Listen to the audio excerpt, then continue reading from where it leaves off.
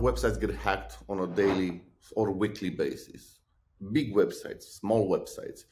And in many cases, then they don't even know that they're hacked. And that data, the databases of their users, sometimes even the contents of the messages exchanged by users is traded on the internet, sometimes on the deep web, but sometimes even in the clear net.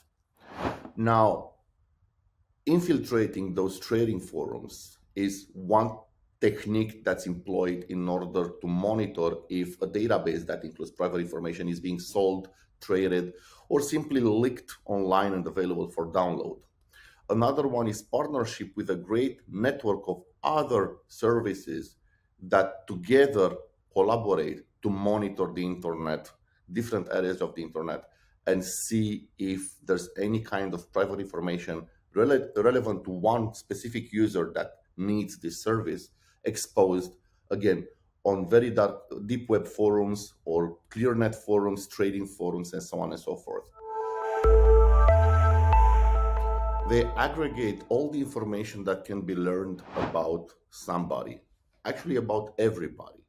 And they correlate all that information and classify it in small compartments about each individual person. So it's going to be a file on you, a file on me, a file on each person on the planet. Without targeting anybody specifically, they simply add all the information that they can into these files, and then they launch phishing campaigns, or they sell this information to, for example, ransomware as a services, in which, okay, I'm going to give you a list of 5 billion people, and with all the information that's associated with them, like localization, their Romanian, their English, their Swahili.